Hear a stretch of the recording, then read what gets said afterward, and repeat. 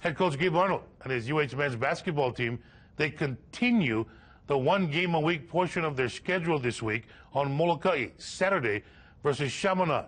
Warriors keeping a close eye on senior center Vander Joachim, still making his way back from a knee injury. 7 games, averaging 14 points, 8 rebounds, but only recorded 3 blocked shots.